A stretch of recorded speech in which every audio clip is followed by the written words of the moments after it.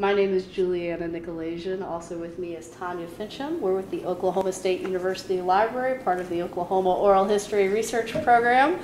Today is Friday, June 15th, 2012, and we're in Shawnee, Oklahoma, interviewing Mark Cannon.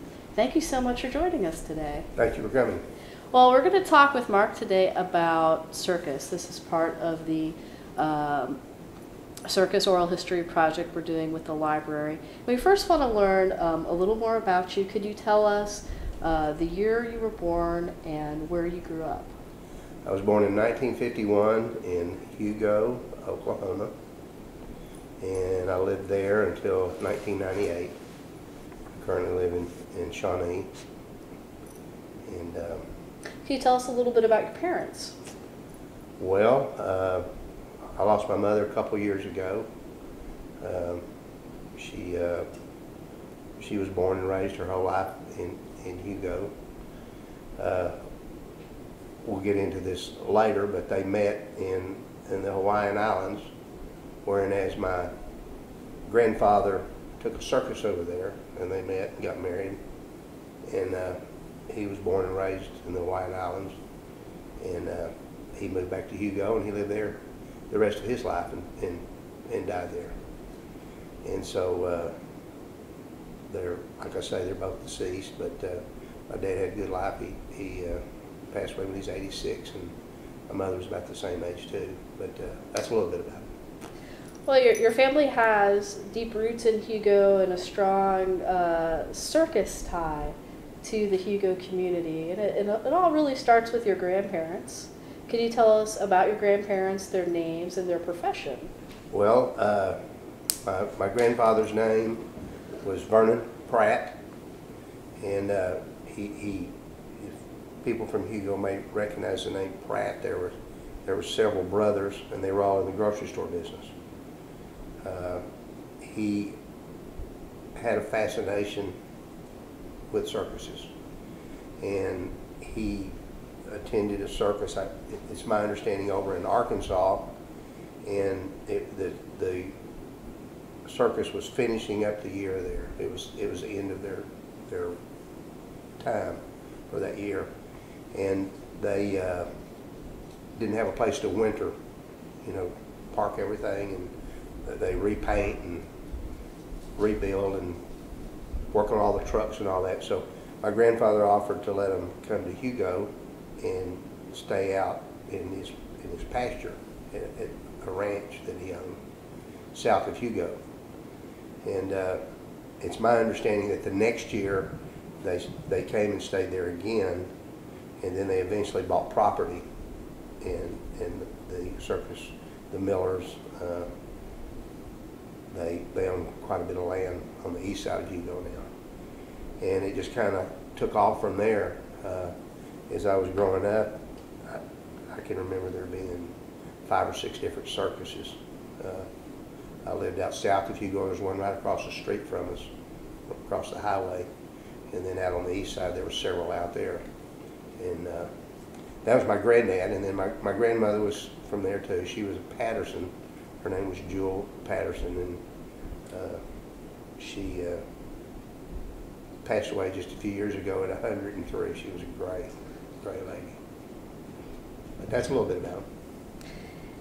And at some point, did Vernon start a circus? He did. And I was talking to my cousin, my mother's sister's son. It's a shame these people have passed away, and we didn't document it better. But I do know for a fact that as early as 1947, he had a circus, because in 1947 he took a circus to the Hawaiian Islands on a ship, and my cousin, which is his mother, her name was Rita Joe, and my cousin has shared with me on a couple of different occasions that his mother remembered standing out on the front of the ship and going under the Golden Gate Bridge. But anyway, he took this circus to the Hawaiian Islands, And my father was a electrician there, and he worked for Hawaiian Electric, and he was. It's my understanding that he stayed out at the circus area to make sure, you know, something went wrong with electricity, that he would be there to manage it. And at that point they met. He met my mother because she was active in the circus as far as she did stuff on the trapeze and different things. A lot of the pictures, you know, that we've talked about, there's pictures of her doing this stuff, you know. And anyway, they met, and keep in mind my dad, he was born and raised on the Hawaiian Islands, you know, and lived in Honolulu. And in about 2 weeks they got married, and he moved back to Hugo and lived there the rest of his life. He was probably born in 21. He came back in 47, so he's probably 25, 26 years old. And then he lived there for 60 years. Well, that's a big jump from Hawaii to Hugo. I'm telling you. If you've been to Hugo, you know it. But that's how he got here, and that's a little bit of history that I know, you know, took place. Now, go ahead and I'll get this. Well, when he and your mother returned to Hugo, what did they do? My father was in the propane business, and he had a plumbing electrical shop, and he had some licensed plumbers, and that's mostly what he did. He had a few other little ventures. They had a bowling alley, he had a miniature golf course, but he got a truck and started selling propane, you know, to rural areas, and it grew over the years, and it supported us, and it's, you know, it was a profitable business. We were never wealthy or anything, but, you know, we never lacked for anything. But that's what he did. And then my mother, she was in the florist business for years and years. I mean, probably, I don't know, 25 years. And she did that up till just a few years before, you know, she passed away. So did the tie to the circus end after they got back from Hawaii? No, and I was discussing this with my cousin, trying to get some bearings on it and some facts. But this was in like 47. I know they were in Hawaii. When I was born in 51, and after my 3rd grade year in school, I would have been probably 10 years old, and that would have been in 61 or 62. And I got to, as soon as school was out, they were up in Kansas or Nebraska, and I got to go up and go with the circus and stay with my grandmother and grandfather, and we went through Nebraska and South Dakota and North Dakota. We went all up to the Canada border, and so I know he still had the circus in 61 or 2, and so that's a span of 14 or 15 years, and I know that it ended shortly thereafter, because my grandfather, he passed away, I think, in September '65. He had a heart attack, and I know he hadn't been active in the circus for several years. So that was probably 61 or 62 was about the end of his deal. The name of that circus, as I remember it, was James Christy Brothers Circus, and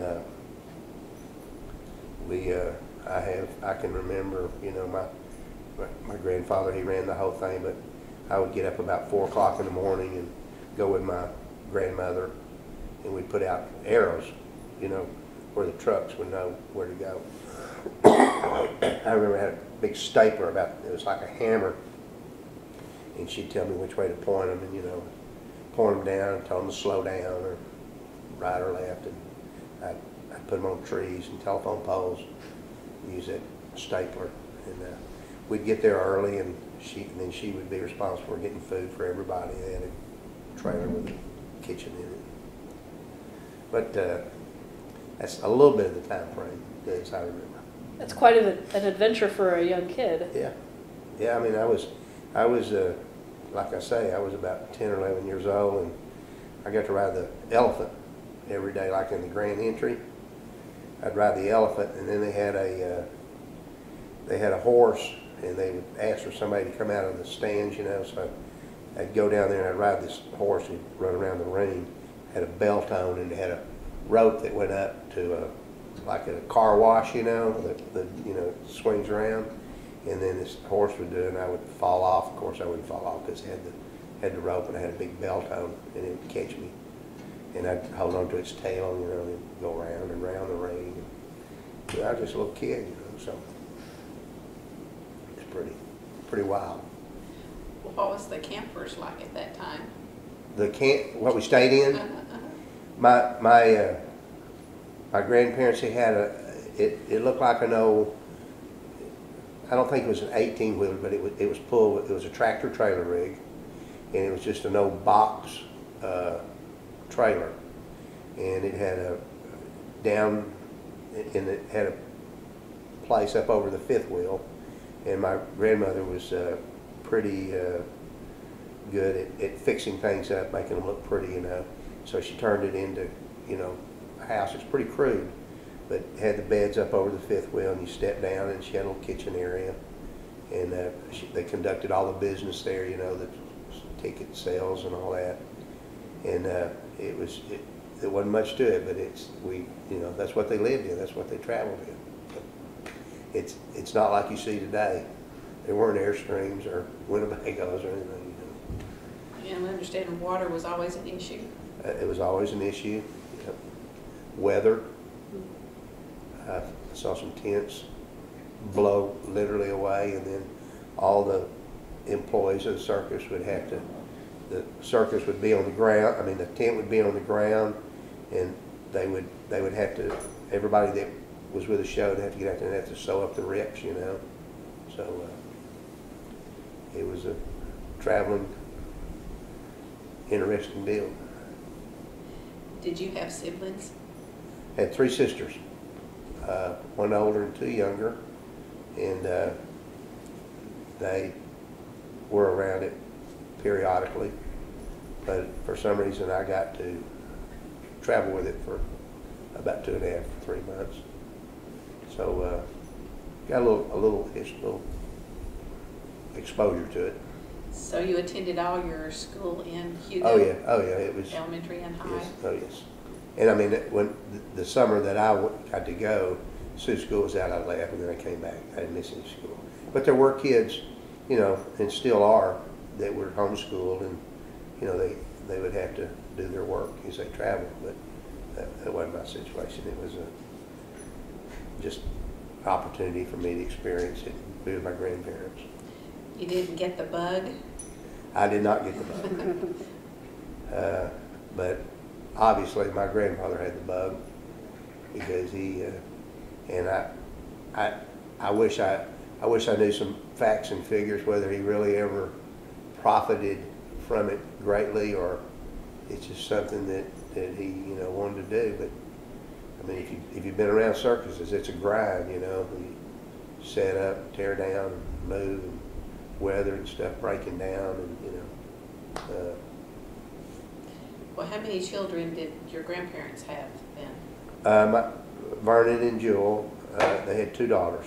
My mother, Betty G, and then Rita Jo. She was from Corpus Christi, and my mother was born and raised in Hugo. Did any of the grandkids get into the circus business then? Never. No one ever went that direction. It's interesting down there now. You mentioned that you know you got to talk to the Birds, you know, and you know their kids who got into it, and there's the Rawls, one of their daughters. He finally kind of semi-retired, and he's active in you know, he's been the mayor and on the council and stuff. And they had a daughter, and she married a young man named Fry, Drake Fry, and they took the circus out. So I've seen instances where the siblings did follow them, but it didn't happen in my family. Did they stay in the grocery business then? No, he got out of the grocery business. And again, I don't know the years, but there were years that he was doing some of both, but not at the end.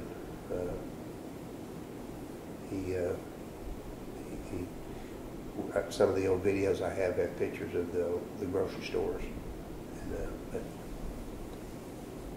We've heard some people say that he invested in other shows in town. you know, those are things that, you know, I mean, I was 14 or 15 years old when he died. You know, I never discussed the finances. I don't think that my grandparents were ever accumulated anything to speak of, but obviously he did something. He got to do something that he loved, you know, and I guess it supported him, you know. But at the end, I doubt if it was sold for any amount of money, you know.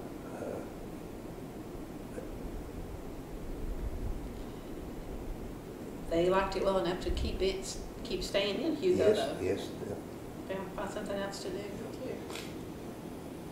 Well, and I think when people talk about Hugo and circus, his name is almost always brought up as being an important part of why Hugo has the circus. Yeah.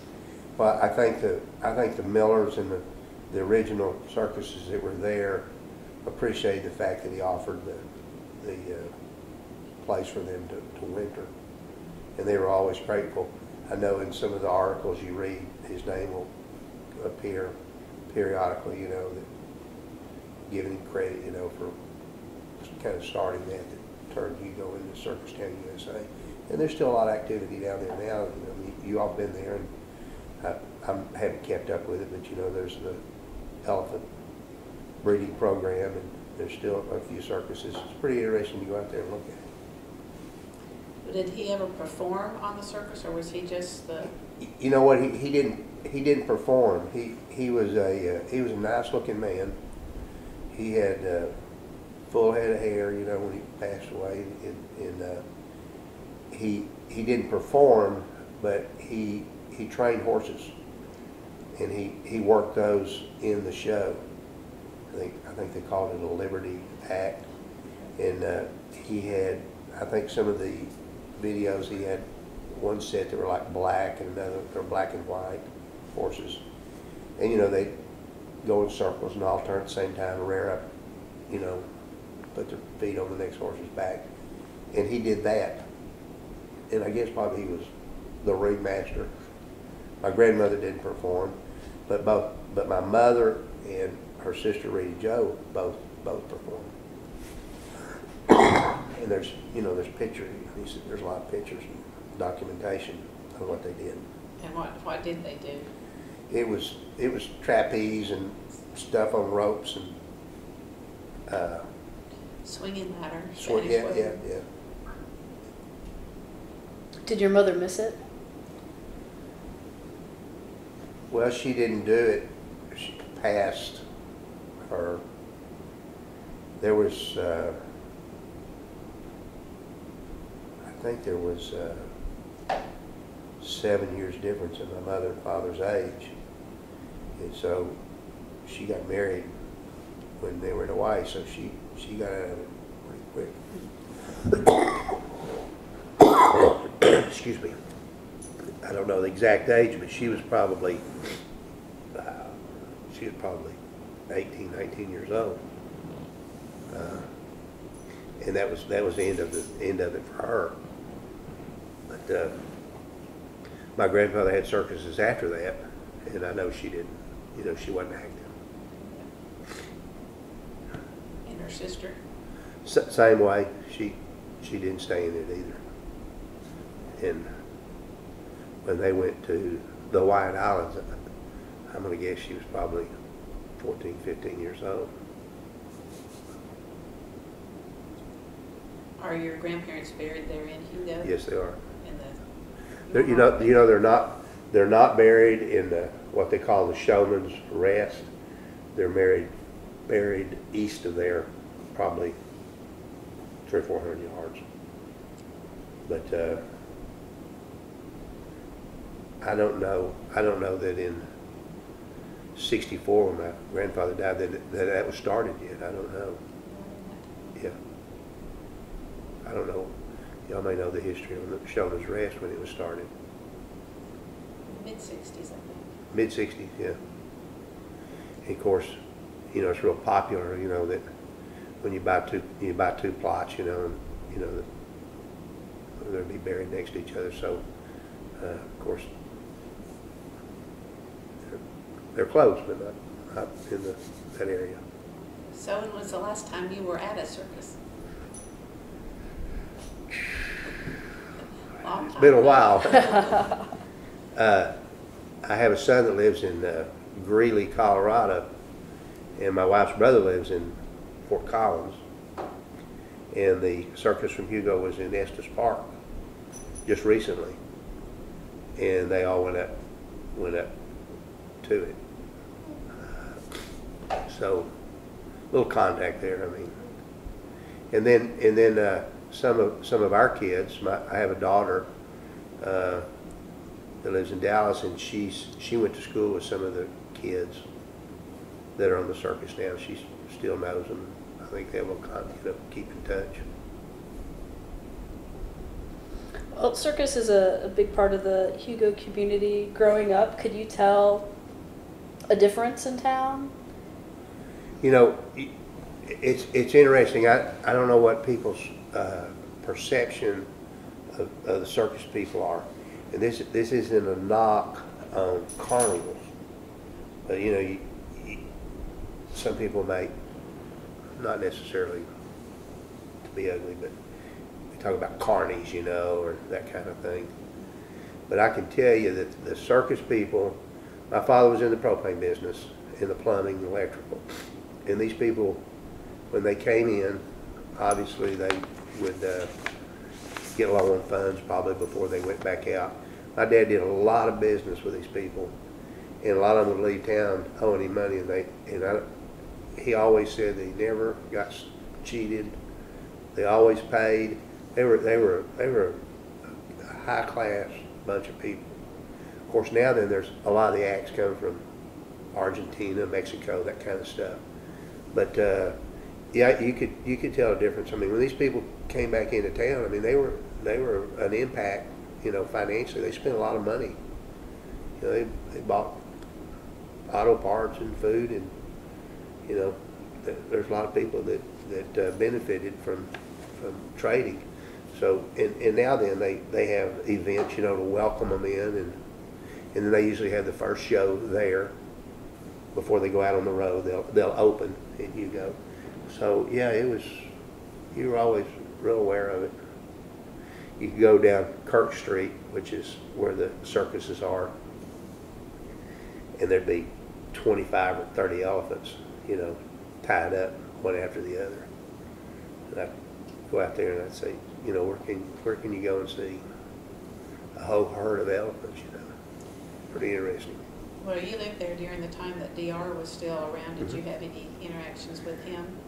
Not really. I can see him just plain as day, you know. I mean, but I didn't have any dealings with him, or I knew who he was and met him and talked to him, but don't remember a whole lot about him. I'm sure y'all documented that he died on the road, and they froze him and waited till they came in where they could have a proper, quite a lot of fanfare. Yeah, pretty interesting. Were you down there for the funeral? I was not, but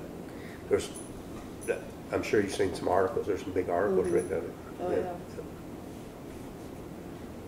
Well, looking back on your family's legacy in the circus, how do you hope people remember Vernon Pratt? Well, it's my memory that they were well liked and thought of in the community. My grandmother, she was probably the finest, strongest Christian woman that I've ever met. She was remarkable, and of course he died at a pretty young age. But I think they were very well thought of, and it's just that I didn't get to experience my grandfather near as long as I did my grandmother. I mean, she was here just a few years ago, but they were well known in the community, and of course it's not a very big community, but they I think everybody knew them and had a good reputation. I don't know if that's exactly what you're asking me. How do you stay informed of what's going on in Hugo? And you still must. Just about everybody's passed away, I mean, but I still have some friends down there, and I own some real estate stuff down there till recently, and like I said, I've got some friends, and my mother and father were divorced along the way, and he remarried. We're close to his second wife, my stepmother. She's a great lady, and so we go down and we see her, and we just we still have contacts down there. We end up back down there, so kind of keep up, pretty informed about what's going on. You can't live someplace for that period of time, So after high school, what did you do? After high school, I went to college. The Vietnam War was going on. I joined the Army Reserves. Went to basic training, came back, went to OU for a couple years, and kind of hooked back up with my high school sweetheart that I've been chasing since the 3rd grade, and we got married, and that's about 40 years ago, and we're still married. So that's kind of the whole thing in a nutshell. I came here in '98. I'd been in the insurance business. I transferred here, and it's been a good move. We enjoy living here. I guess we can say on camera YOU instead of OSU. Do what now? Yeah. I said OU, didn't I? I said a bad word, didn't I? That's all right. Now, my wife graduated from OSU. Well, good. But I have 2 sons who graduated from OU. Well, we won't hold it against you. So if you go look in the closet in there, we go to all the football games and stuff, so she's kind of converted. Well, you kind of keep your pulse a little bit on the pulse of the circus. I mean, you grew up in an area that is known for the circus. Yes. Where do you think the circus is going to go in the next 10 to 20 years? I know it's kind of hard to predict. Yeah. It's got to be a tough business. I mean, I will say this. I don't know that my grandparents ever made a lot of money in the circus, and I don't want to speak for the Millers, but I know they've done really well. And I don't know. I guess if it's in somebody's blood, they can make it happen, But I know that the Rawls' daughter, I think her name's Tasha. Is that it? Sasha. Sasha. I know that they, I guess, got all of it they wanted. He has a tire center there now, and so I guess you if you get bit by the bug, I guess that somebody could make it work. But it's like I say, it'd be a tough life, and I don't know who's left in that deal. The Birds have a couple of daughters. I don't know, are they involved? And I don't know how old Gary is. They're not that young anymore. But I still, when I go down there, I have to make the circle, and just kind of look at it, not that I know what's going on, but it's just something, you know. Drive down Kirk Road. Yes, drive down Kirk Road, just kind of drawn to it a little bit. Where in Hugo was the original Pratt property? The ranch, Mm-hmm. I call it the ranch. Go south of Hugo, like you're going to Paris. Mm-hmm. You know where the road splits and turns into a 4-lane? You go about 2 miles, and there's a cut in the road there, crossroad, and there's a sign that says Goodland. You ever seen that? Mm-hmm. Goodland School. Well, he pretty much owned from the old highway. There's 2 highways. There's the 4-lane and then what they call the old highway. And if you turn to go down to Goodland, he owned pretty much from the highway all the way down to Goodland. And that's where they wintered. And that's where a lot of the, you know, even he had his stuff there. That's where he trained the horses and, you know, all that stuff. And is that property still in the family? No. Okay. You know, the old house is still up on the hill. I always kind of wished I'd owned it because the memories, you know, I kind of grew up there. And a guy named Joe Anderson bought it, and I don't know that it's not still in their family. He's not alive, and I don't know if his wife Bernice is or not, but I don't know who owns it now, to be honest with you. So as a 3rd grader, what part of the circus did you enjoy the most? Gee, I don't know.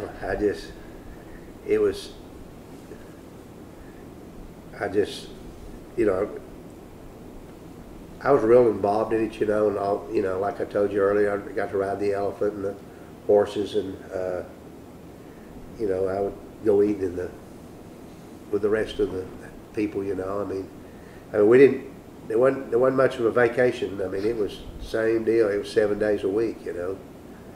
Of course, I don't know that I had to do any work, so it was an adventure more than anything else, you know. I mean,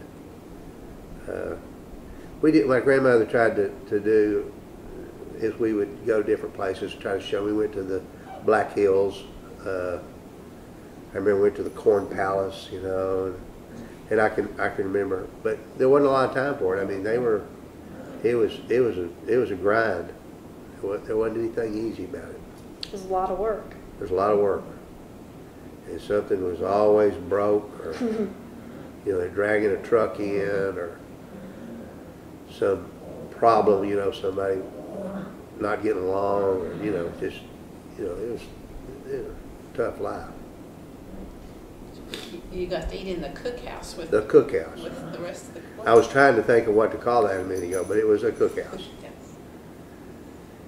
And did they have to sit at certain places? Did you have assigned seats? No, I remember tables and just benches. Okay. And I guess the food was okay. I don't remember it being bad, but it probably wasn't 5-star cuisine, you know. Or you could have popcorn later. I think I could have all the popcorn and cotton candy that I wanted. I remember I got a splinter in my hand. I got blood poison, and I had to go get some shots.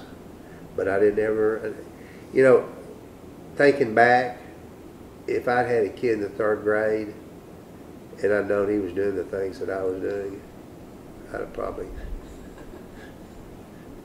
had a fit, you know. But nothing ever happened, you know. The elephant that they had, his name was Hank, and it's my understanding that he killed a couple of men, and they ended up destroying him, you know, killing him, put him to sleep, whatever. But he was a, and I rode him, you know, rode him in the Grand Entry every day.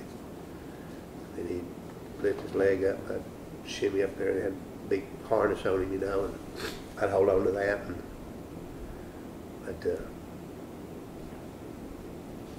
pretty good memories. Just your normal summer vacation. Yeah. How many 3rd graders get to go on the circus for? Do you remember some of the smells? Yeah. Oh yeah, I mean, you know, they were probably unique. Probably in the cook trailer, or what you call it a minute ago, the cookhouse, yeah. The canvas, you know, they roll that canvas up and had a big truck, you know, they'd roll it up. And that's the first thing, they'd unroll that canvas, and the elephant, they use the elephant, you know, just like you see. You saw the movie, you know, that was recently out.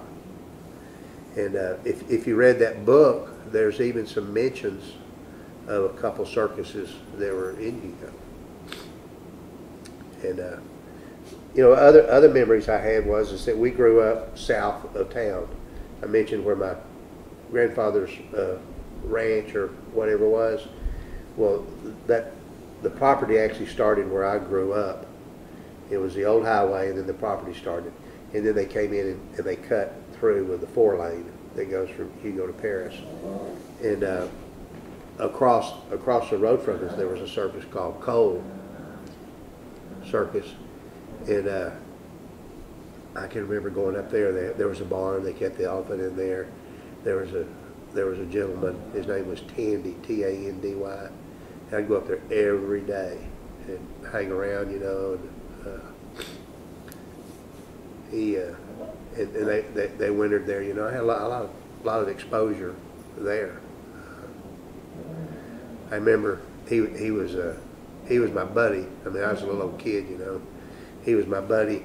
I made him a pineapple upside down cake. I baked it, and I was taking it to him, and I was crawling over this fence, and I remember I dropped it, and it landed right upside down and just splattered on the ground.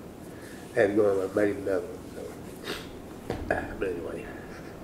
Good memories. Yeah, good memories. Well, what are some of the other circuses that you remember from Hugo? Well, there's Carson Barnes and Algie Kelly Miller Brothers, and there was my grandfather's circus. At least one of them that I remembered was James Christy Brothers, and I don't even know who James Christy was. I haven't come across that name. Yeah, and you know, but Algie Kelly Miller Brothers was, I guess, the original, and then Carson Barnes kind of spurred off of there. Y'all probably know more history about it than I do. I've read about Stevens Brothers. There was a Stevens Brothers, and I think my grandfather was associated with Stevens Brothers. And see, that's what's a shame that you know, everybody's gone and we don't have. I mean, obviously he had the bug, or he wouldn't have done the thing. But it's just, you know, it's a little bizarre, you know, that somebody would put that stuff together. And I don't know if it was for the love of the road or the entertainment or. And not having had done it before. I mean. Yeah. Or been exposed to it. Yeah, because he was probably, you know, if he did it, he was 65 when he died, 64, 65. And he died 65, so he's probably born at the turn of the century. So he's about, you know, he's around probably pushing 50 when he started the thing. It's not like he, you know, his family wasn't in it. I mean, he didn't inherit it, or, you know, he wasn't brought up in it. He just got the bug in middle age, decided to do it. And it worked for a while. Yeah. And to go to Hawaii with it. Yeah. It's just. And you know, and there's his kids right on the front of the boat. I guess look like something from Titanic, you know, going under the Golden Gate Bridge. You know, it probably took. I spoke with a gentleman recently that took a sailboat across. It took him about 3 weeks. I mean, you know, they were probably out in the middle of the water for a couple, you know, at least a couple of weeks, 10 days or something. So.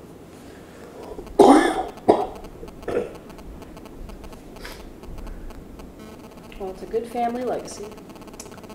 Well, it's I can't stress, not just necessarily my parents, but from what I know, the Rawls, you met David and Bobby. Well, when I moved here, I had been in the Lions Club with their father Harry, and I'm telling you, he's as nice a guy as I've ever met. And you know, he always spoke well of my granddad. I mean, they were good people. I mean, and everything I know about the Millers, the Rawls, and all those people that are, you know, they're still down there and their kids, they're high class, good people, you know. And you know, you just don't, you know, there wasn't any crimes, you didn't hear anything about stealing or anything bad going on. It was a very honorable bunch of people. Hard working too. Yeah, I guarantee you they worked. Mm-hmm. Yeah, and everybody worked. Yeah, everybody worked. Yeah, it was interesting. He had multiple roles, you know. I think even the performers, you know, had to chip in and help. Was there anything else you'd like to add or tell us today? That No, I wish I was more of a history buff, but I've tried to pick, you know, when y'all call and talk to my wife, I kind of tried to pick everybody's brain about stuff. Everybody's kind of, we didn't document it, you know, so I know it all happened because I was there, and I have videos, and you know, you see pictures, and just kind of an interesting lifestyle for those people. And you can say you rode an elephant. Rode elephant. All my family got to ride elephants, and all the home videos, everybody rode elephants. And they were all Hank or someone? Oh no, they were different elephants. Yeah. I just remember this particular. He'd do his show, and they had like an 18-wheeler, and this elephant lived in the back half of it. Probably somewhat cruel life, you know. But I remember he'd get mad, and he'd hit on the steel cage. But that breeding program down there is, yeah. Well, thank you so much for giving us a little bit of background on your grandparents. We really appreciate it. Yeah, I'd like to see the whole thing put together. I could probably learn some stuff. Thank you.